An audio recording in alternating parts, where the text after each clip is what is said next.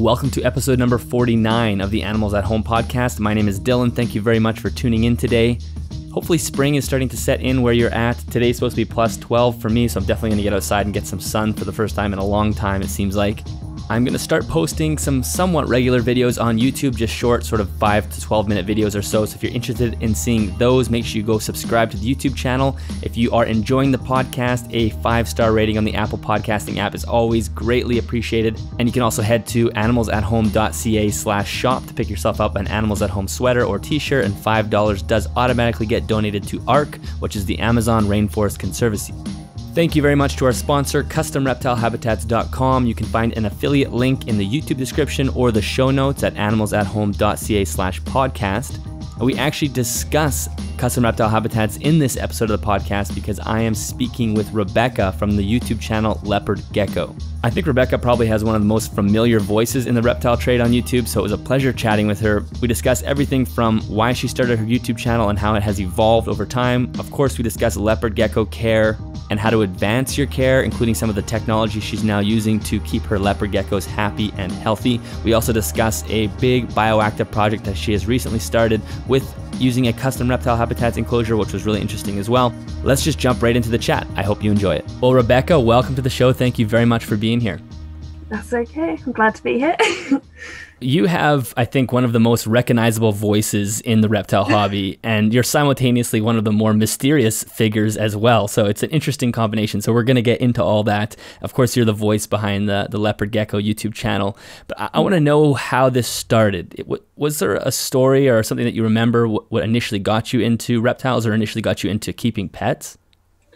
Well, I've always been obsessed with animals. I've had a soft spot for bugs and reptiles and amphibians as well, because I always felt like people thought they were gross or weird, so I always felt like I had to protect them.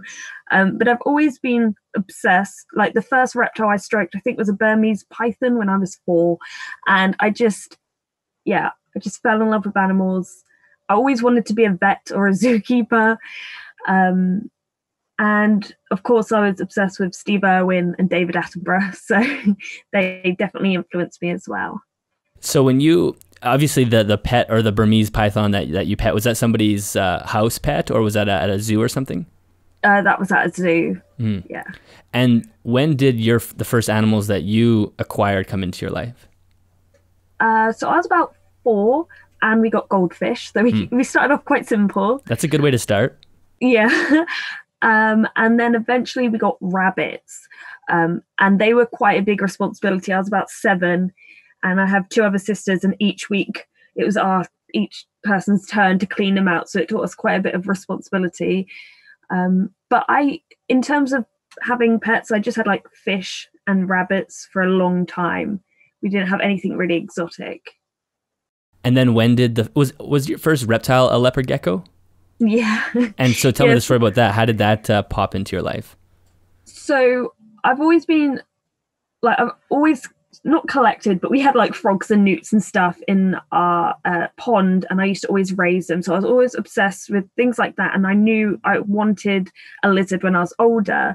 But when I was about 10, I went to a reptile show at a school near me, and they basically brought out reptiles, taught you about them, and they handed out a booklet at the end. And in that booklet, there was like bearded dragon, leopard gecko, blue-tongued skink, and a ball python. And I just got fixated on this leopard gecko and how I wanted one. And from about the age of 10 to 13, I was researching, I was saving my birthday and Christmas money, and eventually I got my first leopard gecko. I think that it's funny how those little moments you have as a child just burn into your mind. You're like, I really want this gecko. I think you must be probably around the same age as I am. So when you're 10 to 13, it's not like the internet was like it is now. No. Do you remember doing research? Were you doing it on the computer, or did you go find some books? Well, I had quite a few books. I looked online, though. Obviously, YouTube wasn't around then. This was about 2003 to 2006. And even the booklet I picked up at that reptile show, everywhere it would say use calci sand with your leopard geckos. And even the booklet said that leopard geckos only live 8 to 10 years. So there was so much misinformation. And but everything I read, it was like use calci sand. I go to shops and it was use calci sand. And when I first got my first gecko Gizmo, luckily the breeder I chose told me you have to avoid this stuff. This stuff is horrible. And I feel like if I hadn't met that breeder, I would have gone down a completely different route, because I would have got that gecko. Calci sand probably wouldn't last long. And weirdly enough, a friend of the family who saw that I got a lizard and they wanted a lizard, they went to get a leopard gecko from the same reptile shop I've been to, where I saw they had calci sand. He followed all their advice, and within the year, that gecko had died.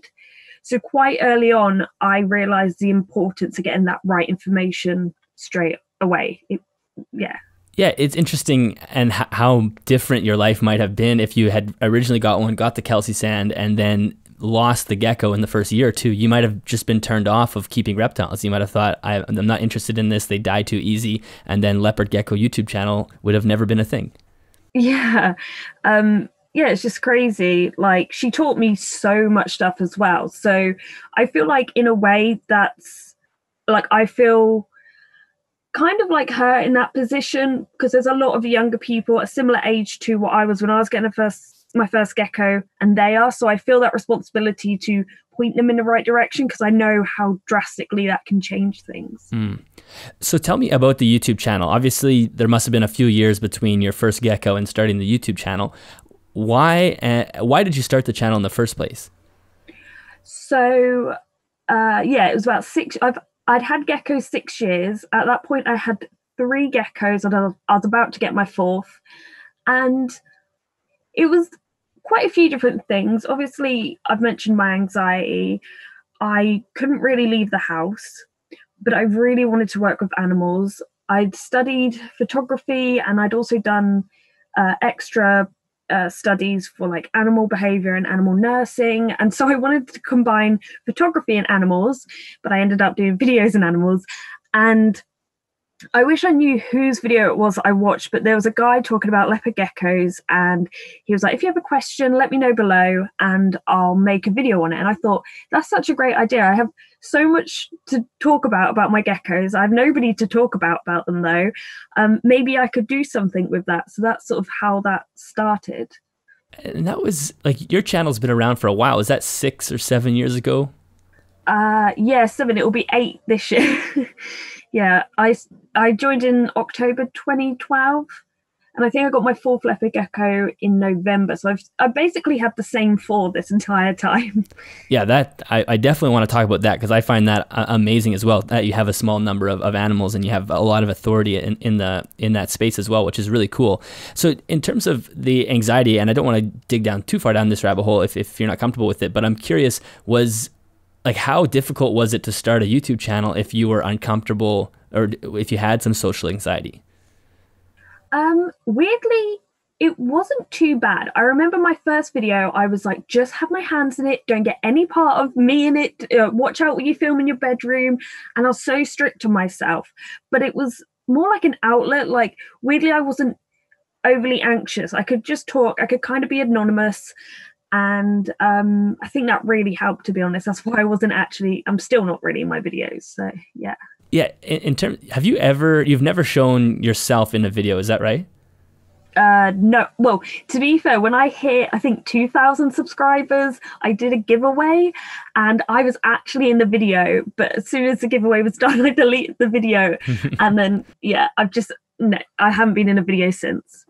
Because that is what is so fascinating about your channel. Of course, there's so many great things, but you break a lot of rules when it comes to growing a big channel. Like, one of those rules, the unwritten rules, is you need to be face to face with your audience and whatnot. And you have this amazing group of people that follow you, and your channel's, I think, over 200,000 at this point, and you've never shown your face, which is really incredible. And it actually is sort of a testament to the amount of the information that you're providing.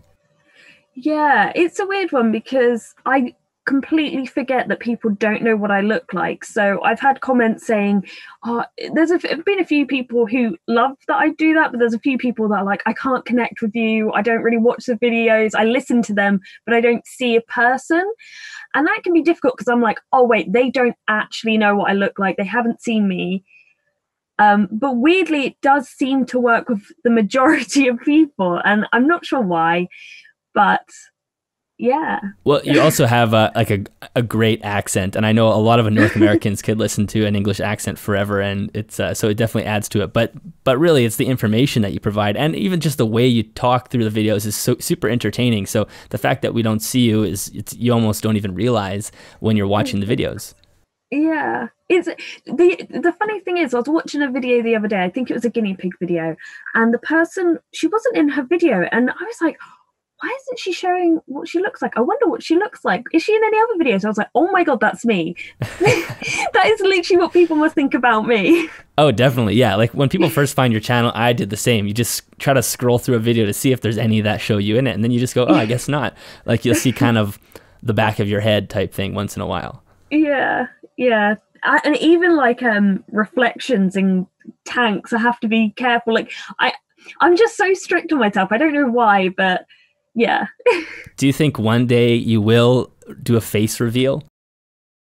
Never say never, but I think the problem is where the channel keeps growing, you've obviously got this much bigger audience each time that you're suddenly going to reveal your face to, and that's a little bit terrifying. Yeah, it slowly gets harder and harder as your channel grows. Yeah. So in terms of how your channel has evolved, you started with sort of care, mostly reptile, or I guess leopard gecko care, but you kind of have a smattering of a bunch of different topics throughout there. So how did it, when you started it, was it mostly going to be designed for leopard gecko care, and then it sort of evolved from there?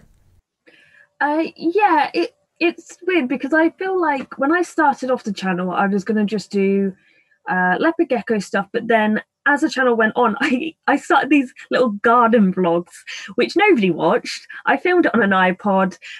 It was really bad, but because I think when you're a much smaller channel, say you've got, I don't know, 10 subscribers, it doesn't really matter what you upload. You're just doing it for fun. And so I did the garden vlog. That didn't last long, and I started, as the audience grew, I was getting more questions where I had more things I could think about. Okay, I'm going to do a video on that, this and that. And I would just add in little projects that I was doing. So I think someone in my family had brought me a sea monkey kit, and I started filming that, and people seemed to really love that. So that turned into a whole series of its own. But yeah, I do that now and again just to change things up. Was there a specific video that made your channel kind of grow at a faster rate, or has it just been a steady trickle in from 8 years ago? It's definitely been a steady trickle in. One thing I did notice is a few years ago I have an elephant hawk moth video, and in 1 month, I believe it was November, the video went from just this tiny little video to 500,000 views, and I was like, okay, who shared this, because this is ridiculous. And I remember there was quite a bit of growth then, but I don't know what happened there, but other than that, it has just been trickling in. The interesting thing about your channel is, and I don't know, do you consider yourself a pet tuber, or do you hate that term? At first, that term absolutely made me cringe. Yeah. Most of the time when people refer to pet tubers, a lot of them refer to people who have quite a variety of animals. I'm not often mentioned in them, but I just don't think people know who I am. That's probably why not. But I don't know. I guess I could class myself as a pet tuber. Yeah, it's one of those terms that kind of has like a dark side to it in a lot of ways. There's a lot of kind of crazy pet tubers out there. But the thing that's so interesting about your channel is you only have you have such a small amount of numbers animals, and typically these people that create these big channels is they go out and they have 50 exotic animals, and they feed all my exotic animal video, blows up, and everybody loves that. And I actually don't like that, because I think it's a terrible message to show to kids. I think it's not realistic, and it's not healthy for the animals. But you only have like how many animals do you have now? So with my reptiles, I have my 4 leopard geckos I sort of started with, my crested gecko and my chihuahua, and then I have 2 guinea pigs and our family cat. Right. Yeah. Which is amazing. So it's like 6 or 7 animals, and you've still been able to grow. And I don't know, I'm sure you're like me, where you don't like to see those massive collections of a smattering of animals. Yeah, like when I started, there wasn't a lot of animal channels. There was, of course, like Animal Bites or Snake Bites. That was like that's quite an old channel. Like it's been going for ages. So everyone sort of knows Brian. but other than that, there weren't that many other animal channels. And it was only when I was trying to find like a decent name for my animal. I couldn't name my crested gecko, and I typed in all my pets because I thought people are going to go through their pets, going to tell us what their name is, and I might be inspired. And that's when I found there's this whole different side of the pet community that I had never even seen, where it's people saying like my new pet, or feeding 50 pets, or all my 100 pets. And I'm like, I thought I had a lot. Like, this is crazy. Mm-hmm. Yeah, if you put, and this is probably a bad thing to say, but although it's pretty obvious, if you put all my pets into the title of a video, it seems like the algorithm really likes that. And it's actually not good. We don't want people to be buying a bunch of animals to be showing. And that's what's so interesting about your channel is you have this small number, and it's almost like when I'm watching your videos, it's exciting to have the prospect of keeping just one. Like if I was a kid that didn't have a gecko yet, I would love to follow your channel and just see myself having one gecko that I just want to put as much energy into as possible rather than having this crazy collection. Yeah. Yeah, because you like this happens, I think, with every reptile person. You can't stop at one. Mm-hmm. It's really difficult to. But I do like to show that you don't have to get tons. Like for me, I know YouTube isn't going to be probably a super long job, and I wanted to also be able to function if I have to go out and get a normal 9 to 5. And so having loads of exotics, it wouldn't really be fair to them if things change. So I always wanted it to be like just a normal size, a normal amount of animals that I can interact with every day. And I think well, hopefully through my channel you also get to know the personalities of the geckos a lot more, and people sort of have their favorites. So yeah. And it's so true. I think too many people see YouTube as an actual career when you don't want to put all your eggs into the YouTube ad basket, because who knows, maybe one day they turn off monetization or something and you're left with 30 animals. But it's an interesting thing. And the thing that I really like about your channel, and this is something that I talk about all the time on the podcast, is teaching people that progression is what you want. You don't have to start with this crazy advanced enclosure. You can start super simple as long as your goal is to steadily increase your level of care. And it seems like you've done that personally, and you've also documented that over the last 8 years, and you've sort of taken your subscribers on that journey from how you started to where you are now. And I absolutely love that. Can you sort of talk about where you started in terms of your care, things that you don't do or that you didn't do that you do now, and vice versa, and kind of where you are now? Yeah, so when I got my first gecko, obviously I was saving up loads of money, and a lot of the stuff I got was secondhand. And I think that's a totally fine way to do things, because obviously it can be quite daunting. As long as you clean everything, go secondhand and it's cheaper. I did the same. Yeah. So the tanks were quite simple. One thing I didn't do was have a thermostat, which is very bad, but the heat mat I used maxed out about 32 degrees Celsius, and the heat mat was on a timer to go off at night. But I wouldn't really recommend that now. But obviously back then, I don't know, they weren't promoted that much, thermostats. Like a lot of people said, I'll just do it on the timer, it go off, not on and off. And like another thing is I had some of my geckos in faunariums, which are okay, but looking back now, they were way too small. But I think it's like, I still have those videos up because I think it's good to show that journey on like how things have changed, and you don't have to buy a leopard gecko and do a full-blown bioactive tank straight away. You can definitely take little steps and learn as you go. But in terms of things like that I used to do that I don't do now, UV is obviously a big one. I was so against UV back in the day. So tell me about that, because I think I was as well, and it's this whole UV thing is kind of a new thing for the reptile world, especially for the nocturnal and crepuscular creatures. But do you remember why you were so adamantly opposed, or was there like a source of information that you were pulling that from? I think it's every time I would look it up, it was leopard geckos. At the time, they were known as nocturnal. And then in your head, you're like, well, if they're asleep, they're not going to be exposed to UV, which is kind of stupid, because I'm sure you've read John's book as well, when he mentions about if you fall asleep in the sun outside, do you not get sunburnt? Like, of course, you're still exposed. Yeah. So I don't know. I think also at the time, if I'm being honest, when I was looking things up, I was trying to find evidence that would support my own case, which is not a great way to research, really. And the only sort of opposing view I found was from Arcadia, which is funny because obviously I do their adverts now and I'm a big fan of the brand, and I love their work. But at the time, I thought, well, they're a light company. They want to sell lights. So they're going to say they need lights. So just that vision of you thinking that and then years later actually reading the ads is really quite hilarious. Yeah, I remember like thinking, yeah, well, they're a light company, that's what they're going to sell. But then having like spoken to John, read the books, done more research, and then more information comes out, you're like, no, they're actually doing this because they want the best for the reptiles. This isn't something gimmicky. And yeah, like my own leopard geckos are evidence for me as well. They're happily lay under their UV and expose themselves. So yeah, it's definitely, I mean, when you speak to John, it's impossible not to agree with him because he's so smart and he's done all the reading and research and he just knows exactly what he's talking about. You can't disagree with it.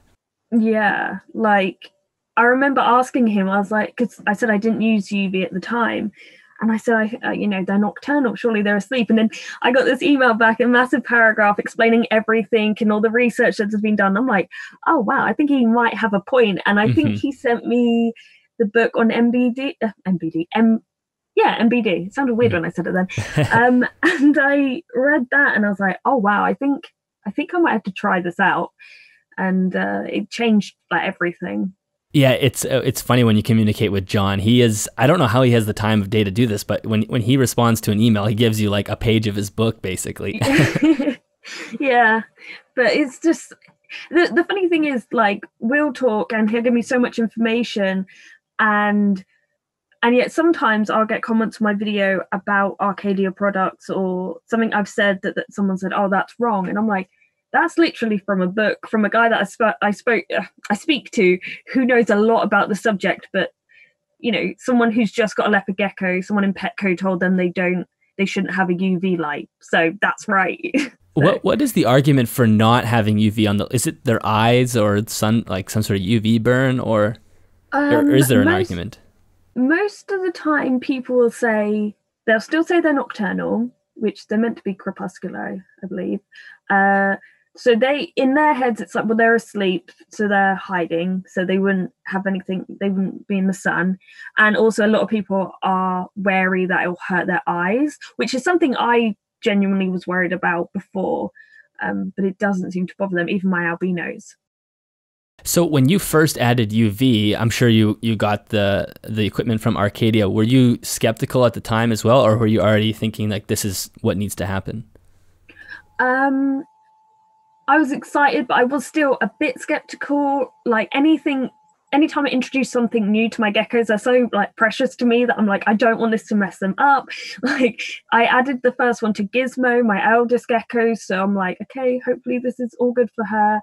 And anytime you add anything new, whether it's like the UV or a different heater, you do notice it takes a few days for them to get used to it. And then she was just laying out on it. And I'm like, okay, she seems to be liking this. And I still, I didn't want to do a review and recommend it to every single person after using it for a very short time. So I wanted to really see how it works and how it affects different geckos.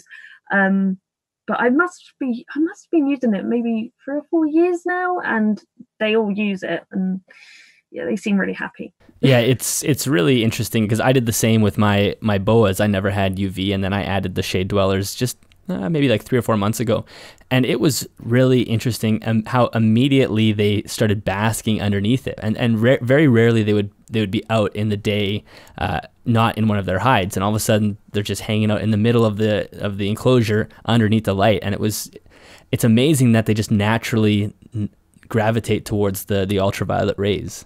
Yeah, and I love that the supplementing is so much easier as well. Like trying to explain supplementing to people can be difficult. And even like when I was getting to know it, like luckily the breeder that I was getting my gecko from explained everything to me.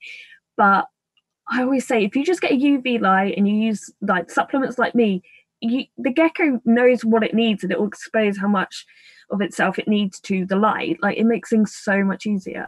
Yeah, it totally does. So in terms of supplementation, obviously you've thrown out vitamin D, and then are you just using sort of like the Earth Pro A and then some calcium as well, or? Yeah. And they seem to love that, because sometimes you get vitamins and they turn their nose up to it straight away, like it smells weird or whatever.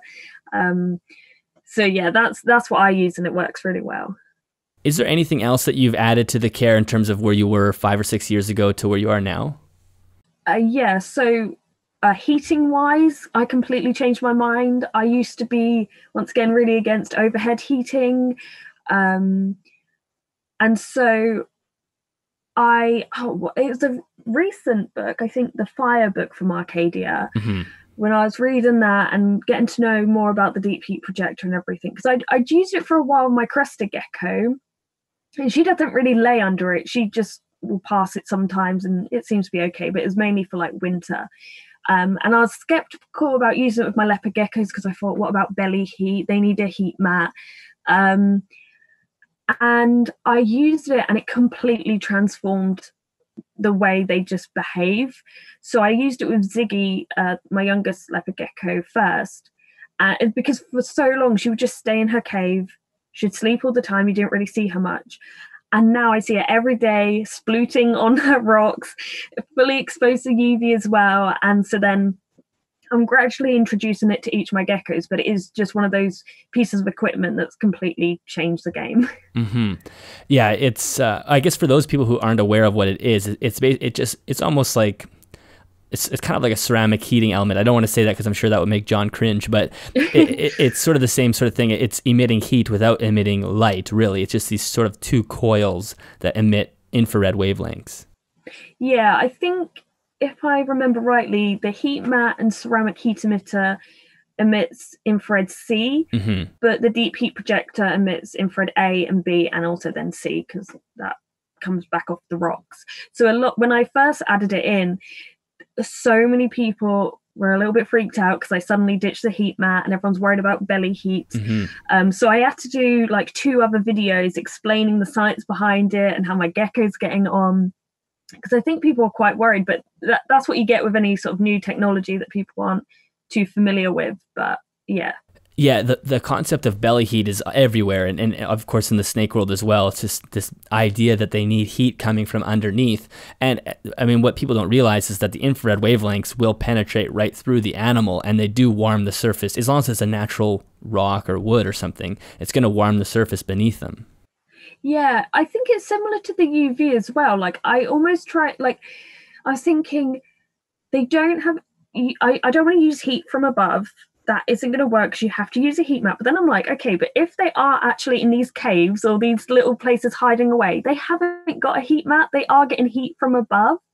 So it was a lot of, it's weird. Before I do any videos, before I move on to any new piece of equipment, I really have to break down these old ideas of my own and think, actually, no, things have to change. And sometimes you can feel a little bit like embarrassed, like, oh, all this time I've been saying don't use UV, don't use an over top heater, and now that's exactly what I'm doing. But if you know it's going to benefit the animal, you just as well, take the embarrassment with it. Well, that's what's so great about your channel, is that growth is there. And so often people on YouTube just refuse to say they're wrong, or say like, hey, I made a mistake, or I didn't know enough about this to say what I did, whatever. And your channel is so perfect for that, because it kind of takes you from really what we thought was appropriate care 8 years ago, and is still probably an okay way to start for sure if you're getting your first leopard gecko.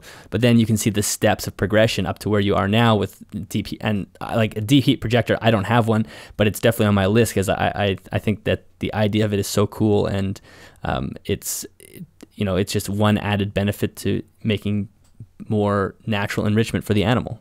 Yeah, and you may see like a big difference, like with your reptiles moving around a lot more, not being restricted to just like a heat mat.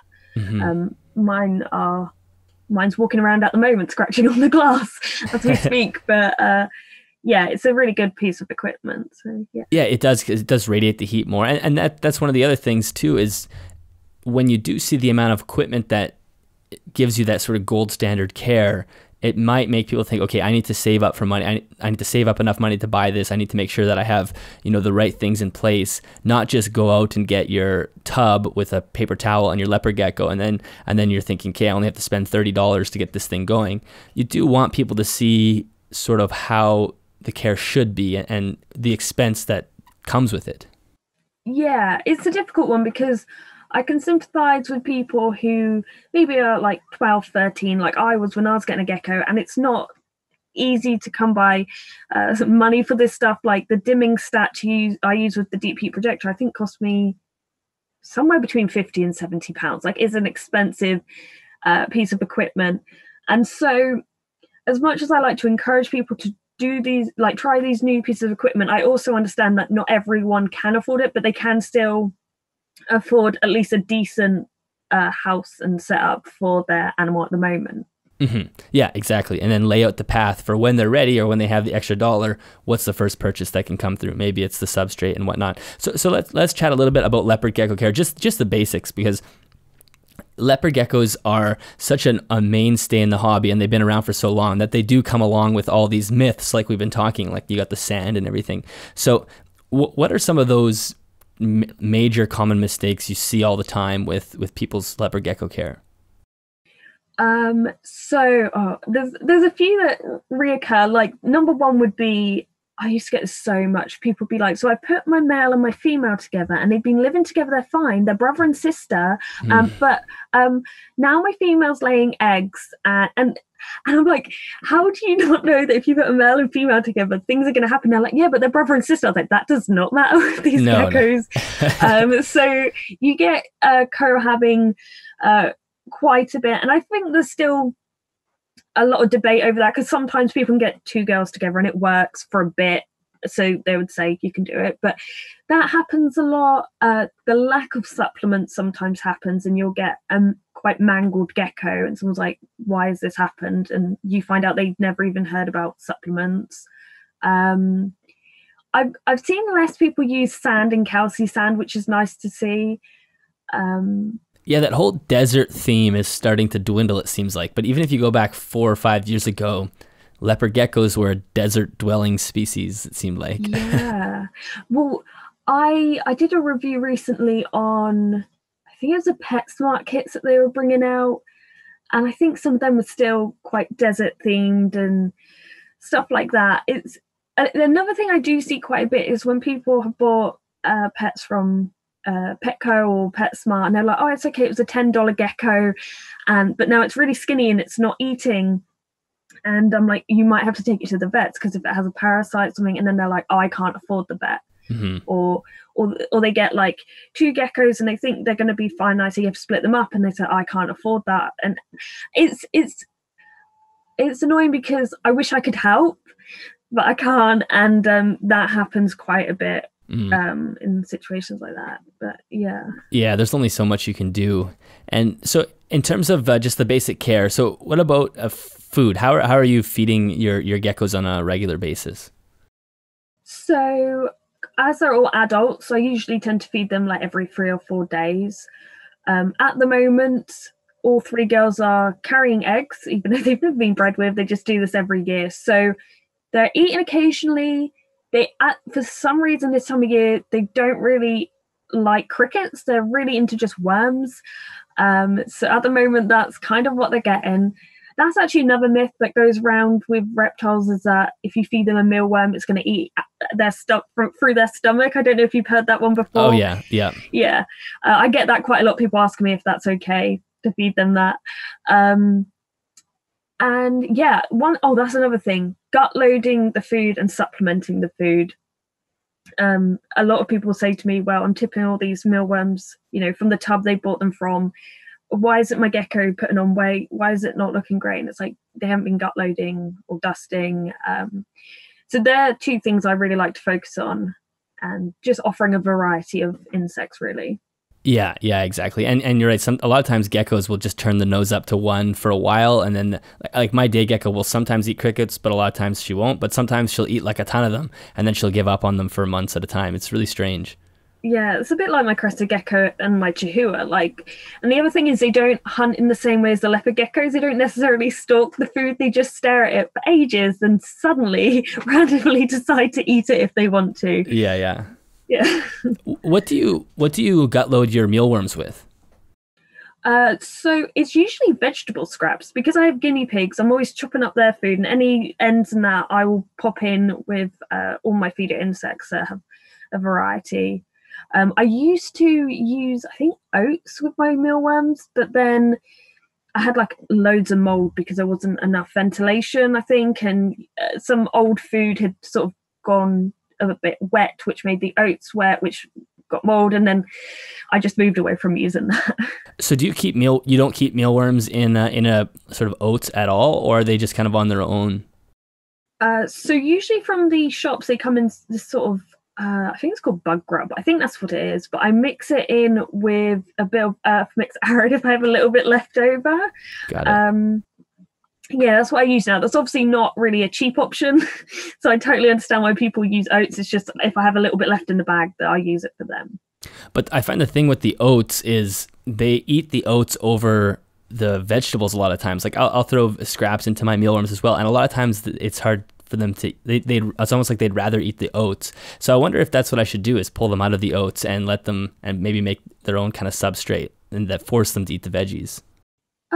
Yeah, I mean, I remember someone a while ago told me this, any sort of cereal based thing or oats could be, well, once they told me it's bad for them, but then I looked into it more and it wasn't. So I don't really know what to believe. But I know that whenever I put vegetables in, you just see heaps of mealworms on it. So yeah, maybe oats are just tastier. I'm not sure.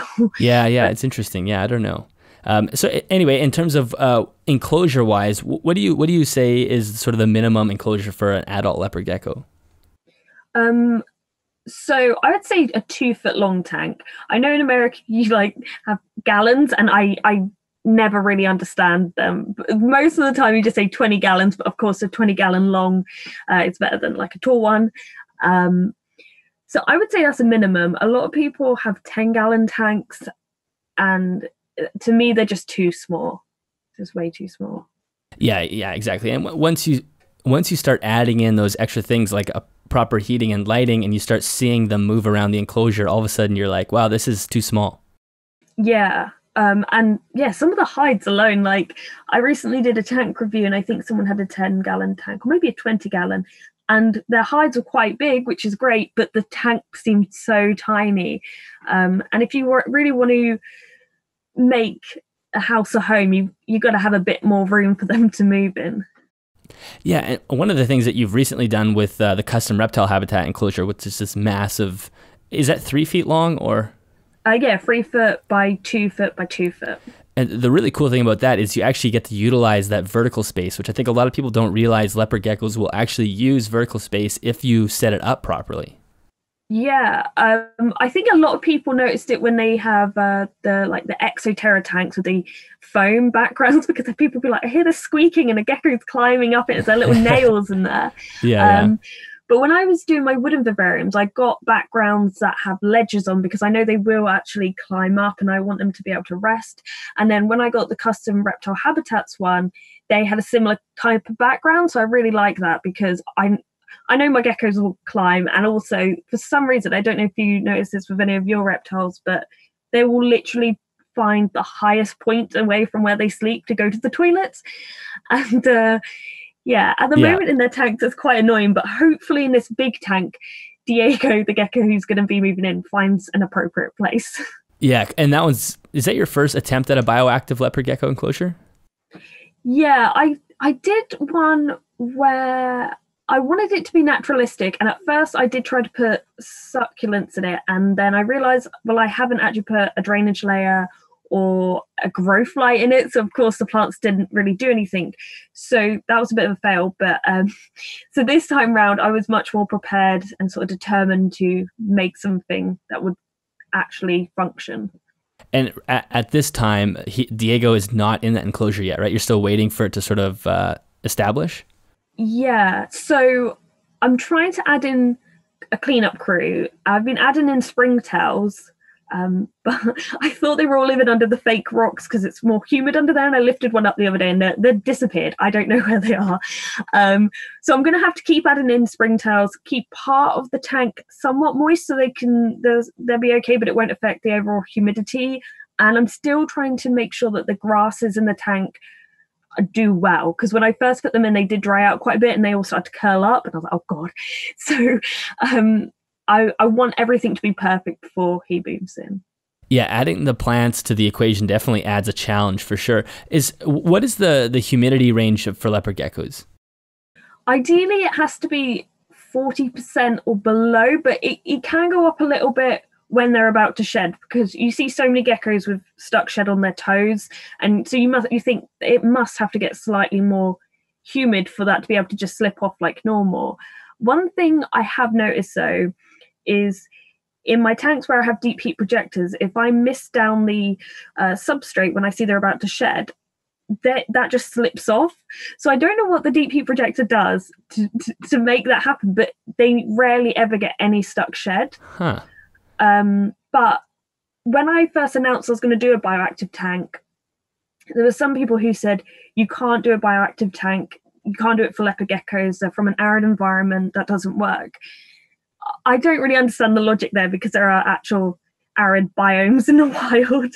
Like, these things exist. And I think because of the size of the tank and the ventilation, it doesn't affect the humidity too much.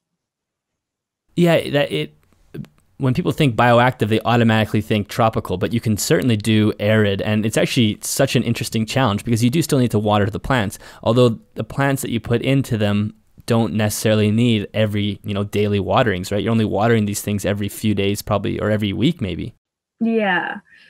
So like with my other bioactive tanks like Crested Gecko and Chihuahua, I sprayed that down every day for them anyway, but also the plants in there, so like the pothos and whatever plants I choose to go in there, they tend to want a lot of water, whereas the grass I chose, it does like a fair bit, but nothing like my Crested Gecko's plants, so it's all good. Yeah, so do you have plans for when Diego's gonna get to move into his great new home? So I'm hoping sometime this month, but we just have to see how the plants do and if I can get those springtails up, because I definitely want to see him move in. When I first put him in, I thought, okay, this would just be for 10 minutes. He ended up spending an hour and a half in there, and he looked so sad when I put him back. So I would love to see him move in. Another thing, though, that I have to do is I'm going to have to leave the deep heat projector on for like about a week before he moves in to really start heating up those rocks, because I'm using such thick slate that it takes a while to get everything properly heated. Right. Interesting. I never thought about that. So in terms of, do you leave the deep heat projectors on all the time, or do they come off at night? No, I keep them on all the time. It would be good if I could like get them to go down a little bit at night, because obviously in the wild the temperature might drop a bit, but equally I guess if the geckos are too warm they will go to the cold side, so that's a benefit of having the colder side. Yeah, exactly. They can kind of choose what they want. So one of the interesting things that you do on your channel that I think your followers love is you react to their setups. So tell me about how this started and kind of what it is. So I think someone on Instagram said to me, you should like review people's setups. And I said, yeah, but I don't know. I don't want to be someone who says, this is right, this is wrong, you need to do it this way, that way. And he said, no, you just have to give people pointers. And I was like, okay, I'll think about it. So I can't even remember. I hadn't seen anyone do it in the pet community before. I've seen things where people have been like reacting to my viewers, I don't know, makeup looks and stuff like that, but I hadn't seen it done with animals or setups. So I just put out a post on Instagram saying that's what I was looking to do, and people seem to really respond to it. So I've now done, I think, 10 episodes of it. But yeah, it's interesting. You basically just look at a photo that they've sent you, and you also are really good at, is it Photoshop you use, or what's the program you use? Oh, that's Photoshop? Yeah, so you're incredible on that program because it's really cool. You get to, you add like the plants and everything, and it seems like it's not like one of those things where you roast your followers' enclosures. You're actually giving them really helpful tips. And it's also super good for people who are coming in and don't have a gecko yet and are trying to learn what the setup should look like. Yeah, that's one thing that really worried me. I thought, I really don't want to say anything that would insult anyone or put anyone off, because if you are willing to like send in your setup, you're excited to maybe see it in a video, the last thing you want is someone going, "What have you done here? This is hideous." Like, I never wanted to do anything like that. I just wanted to just some friendly pointers here and there. Like, you do see some setups where I've seen one where this gecko had no hides. There was just sand and a red light in this massive tank. And I was like, okay, I have to feature this just to explain everything that's wrong with this, because I can't just ignore that. That is really bad. Yeah. Yeah, it's interesting. So what about leopard geckos do you enjoy? Is that too general of a question? It's so bizarre. I feel like even when I see leopard geckos in shops, I feel a level of like responsibility. Like, I just feel like, I don't know, they're just really cute. I feel like they have a lot of personality, and they're very easy to sort of tame. And I mean, sometimes mine will even come when you call them. So it's hard to explain why I'm so drawn to them. But yeah, it's interesting because they are such a mainstay in the hobby. I think they kind of had their peak, and a lot of people don't go towards them because they don't want a leopard gecko because it's what everybody has. I don't want to get like a typical gecko, but for some reason when I watch your channel, it makes me really want a leopard gecko. Like, you just highlight them in a way that sort of revives them almost as a species in the hobby in a way. Yeah, it's a weird one, because I was talking to someone in a shop and she asked me what geckos I had, and it was like a leopard geckos and crested gecko, and who are quite like normal geckos, and she had like 5 Burmese pythons and tokay geckos, and I'm like, oh, she goes, I like a challenge, and I'm like, yeah, I have quite sort of tame, sort of maybe basic geckos, but yeah, I think a lot of people, obviously when they get into the hobby, a leopard gecko is that beginner gecko or beginner reptile. So people are quite interested in them. My only concern is like, they might get a leopard gecko to introduce them to reptiles. Then leopard geckos live for like 20 years or more. So they're going to have them for a long time, whilst they're getting on with like chameleons or monitors or whatever it may be. Mm-hmm. Yeah. And crested geckos are the same. It's weird that it's a starter pet for a lot of kids, but people don't realize necessarily how long they live. Like, you could have a gecko for 25 years. Yeah, like Gizmo, I've now had her half my life. I think that's why I feel so close to leopard geckos, because when you've had them this long, Mm-hmm. they're just part of your daily life. It's crazy. But strangely enough, when I first got into leopard geckos, I hadn't even heard of a crested gecko, and it was only just from doing YouTube and obviously getting other reptile videos recommended to me that I started to learn more and more about crested geckos, and they're just adorable. I love crested geckos. Yeah. When I first got my crested gecko, it seems like they were just coming onto the mainstream pet market. Like, I remember I was looking up anoles. Like, that's what really the only thing I thought I could get, and crested geckos were just coming on, and that was, I think, in the mid 2000s, and I still have that same gecko. It's like these things stick around forever. Yeah. Yeah, it's funny because I'd been so used to leopard geckos and how they acted. When I was researching crested geckos, most of the videos I saw were from either breeders or people who had crested geckos as part of a bigger collection, and they didn't like handle them very regularly, and so they were just jumping everywhere, and I was so scared that I'd get one that you open the door and it jumps out like a frog or something, and I was like, what if I can't handle this and it doesn't stay still? And I was so anxious. But then actually when I had it myself, I realized you put in that time, they are just perfectly fine to handle. They don't jump too much. Maybe the babies do, but they're great little pets. Yeah, no, they're an awesome, easy pet for kids to start with as well. One of the other interesting videos on your channel that I want to ask you about is the video that you sort of directed towards Petco. I guess for those that haven't seen it, basically did a viewer send you a clip of them interacting with a sales associate? I kind of forget. Yeah, because I was saying that I was planning on doing a video, and for years. I was getting videos and pictures of these geckos in Petco, and I was just enraged. I didn't know how this was allowed to go on, and I didn't really want to do a video where I'm just sat there ranting on about it. I wanted to do it properly with all the relevant information. And when I was making that video, someone said, hey, I recorded this when I went into Petco, so I included that. And I think if I remember correctly, the person gave them a care sheet for house geckos or something whilst talking about leopard geckos, and it's just, yeah. Basically the sales associate was just really clearly did not know how to care for the leopard gecko, and she was giving horrible advice, and sort of a typical experience that you might have going into one of these big box stores. But that video has a lot of views. It's over 1 million views. I wondered did they ever respond to that in any way, or did you ever hear from them? No, surprisingly not. They actually followed my channel for a long time, way before that as well. Oh, really? Yeah, which is kind of scary because I was like, why are Petco following me? But they've never reached out or anything. I did hear that some stores had improved a bit, but you still get those ones that are still a bit bad. Interesting. Yeah, I thought they might reach out to you and try to patch that. So was their YouTube channel subscribed to your YouTube channel? Yeah, it's really weird. Yeah, that is very interesting. They should at least watch your videos and get some advice on how to care for these guys.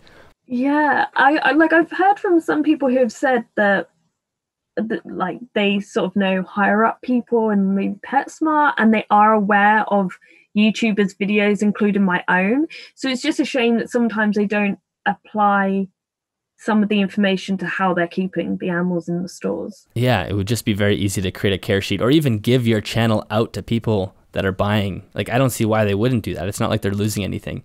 Yeah. And tell me about how you got involved with Arcadia. We kind of mentioned it before that you do read their ads now. Did they just kind of approach you and ask did you already do voiceover work in some capacity?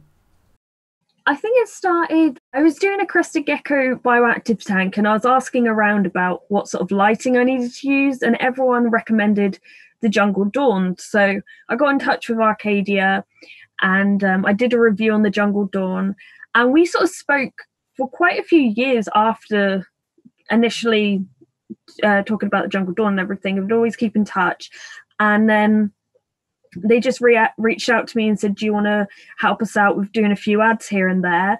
And I think I've been doing that for a couple of years now. And yeah, it's just sort of, I've been part of the team, which is really nice. So do you just record those at home? They give you the script, you record it, and then send it to them? So yeah, I record the audio. I record most of the footage unless they're able to get some of the animals at the Arcadia HQ, and then I edit it all together and upload it for them. Oh, I see. So you actually do the whole thing. Yeah. Interesting. Yeah, no, it's very cool. I mean, it's funny hearing, I shouldn't say funny, funny's the wrong word, but your voice is so distinguishable that when you're watching the Arcadia ads, you're like, hey, wait a minute, this is a Leopard Gecko voice. It's pretty interesting. Yeah, some people do say to me, you sound really familiar. Have you done the like adverts for Arcadia? I'm like, yeah, that's me. Yeah. But I think the other thing is sometimes people think that I am sort of part of Arcadia in the way that I get some sort of benefit from promoting any of their products, which I don't. Like, I sometimes get questions about their products as if I'm the actual company. But yeah, if I promote something, there's no paid ad or anything like that.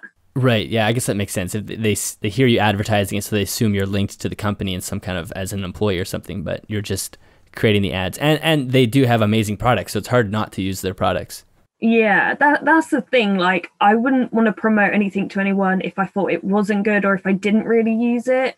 So it's tricky because you get some people like, this is clearly a paid promotion. It really isn't. I'm getting nothing for this. I just think it's really good. Yeah, they're one of those brands. For some reason, reptile brands, a lot of times I approach them with some skepticism. I'm like, a lot of these products don't seem like they're necessary, and these care kits that they're putting together don't make any sense. But Arcadia, I just trust everything that they put out. Every type of food, every piece of light. It's like I feel like I don't even have to do the research myself. I can just go buy it, and I feel comfortable with it. Yeah, they're like, I think you find that with reptile companies, like you'll have quite a few bad experience with something, and you're like, you know what, I'm not even going to try anything else. Everything's gone wrong. Whereas, yeah, like it's funny. Like I have done adverts on their channel for, I think it's a flower boost for like tortoise, but because I don't have tortoise and I haven't used it myself, I'm not promoting that, and I'd feel like that would be crossing the line a bit if I was trying to promote something I haven't even tried. But yeah, anything I try with them with my leopard geckos generally is really good, so I'll happily just promote it anyway. Yeah, no, they are a fantastic brand. So in terms of your future plans, do you have anything on the table for your channel, or do you have kind of an idea where you want it to go, or you just take it video? Because you actually put a video out fairly regularly. Yeah, I try to aim for every 4 days. There was a point where it was every day, but in fairness, I wasn't actually going out anywhere. Like, as we mentioned about my anxiety, I literally couldn't leave the house. So my life was just, let's do a video every single day. But I rein it in a bit. I do every 4 days. But one quite exciting thing that's happening is we're in the middle of buying a house, which is a bit awkward because everything's on lockdown at the moment, so everything's on hold. But our second bedroom is going to be a reptile room. And so I'm hoping to expand all the geckos' cages. Hopefully we might have a few new additions in the future, like quite spread out. I'm not going to suddenly move out and get like 20 more pets. But it will give me a bigger area to work in, and hopefully just do more bioactive tanks. And like I'm quite a fan of Serpa Design's channel. And like he has so many cool little projects that I'd love to do if I had the room. So whether I do them on YouTube or just off of it, like it would just give me a lot more room to do more things. Yeah, I was supposed to, my fiance and I were trying to buy a house this summer as well, and now I don't know what's going to happen because everything is so in limbo, it seems like. But I'm just craving to have a house one day so I have more space and a garage to do projects and just the freedom to be able to do more things. Yeah, like even because my house, we currently, like in lockdown, we have 5 adults in here, and it's not even a proper house. I don't know if you have bungalows in America. Yeah, we do. Yeah. So it's a really little place, and everywhere's full of everything. So trying to find an area just like a background to film on can be difficult. And I'm just like, I need some space. And yeah, like right now we are basically one step away from getting the keys to the house, but because nobody can go back to work, we are just sort of waiting. So it's a bit annoying. Yeah, just stuck in limbo. And are you able to make YouTube kind of your full-time thing? I know you mentioned that you may go out and get a job. Right now, is YouTube what you're doing it for income, or do you have another career job on the go? Fortunately, at the moment, this is what I do all the time. But of course, I always feel like I should be prepared to get like a normal job. I'm very fortunate at the moment I can still do this as a full-time job. I do obviously do like some video editing and stuff, but yeah, this is mainly it. And once you buy a house, it's one of those where you may end up needing some more income, but who knows, maybe you'll have more time to put more videos out and grow the channel even more with an extra room and whatnot. Well, that's the thing with YouTube. It's not really consistent. You don't know if things are going to go really well and you're going to get more money next year or less, or suddenly, YouTube's going to demonetize everything, and then you're like, oh wow, I really need to go out and get a job. But it's a bit unpredictable. But also, like in times like this, I can still do it, and it hasn't like affected me too much this lockdown. Like I just get to carry on doing what I usually do. Yeah, exactly. Yeah, I'm kind of the same. All of a sudden, I can put out more content because I have more time in my day to do that. So in some ways, it can be a benefit. But anyway, Rebecca, thank you so much for joining me. This is a really great conversation. I felt like I was watching one of your videos the whole time because your voice is ringing in my ears. It's awesome. Can you let everybody know where they can find you online? Yes, so you can find me on youtube.com/Leopard Gecko Talk. And I also have Instagram, Facebook, and Twitter. The Instagram's Leopard Gecko YouTube, same with Facebook, and Twitter is LGT YouTube because most other handles were taken. But that's the best way find me. Awesome. And I will have everything in the show notes for everybody to go find. So definitely go give it a follow if you're not already. I'm sure many of you are. So Rebecca, thank you very much. That was a pleasure. Thank you. Thanks for having me.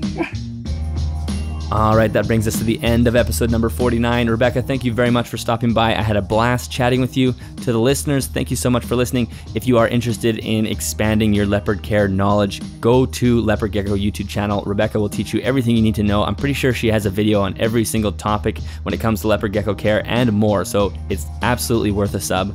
Thank you very much to CustomReptileHabitats.com for sponsoring this episode of the podcast. If you do go check out their website through one of my affiliate links and you end up making a purchase, a small commission does come back to me, which helps support the show. If you want to support the show in other ways, you can give the podcast a 5-star rating on the Apple Podcasting app. You can also share the content on social media or head to animalsathome.ca and pick yourself up an Animals at Home t-shirt or sweater, and $5 does get donated to the Amazon Rainforest Conservancy. I will catch you guys next week.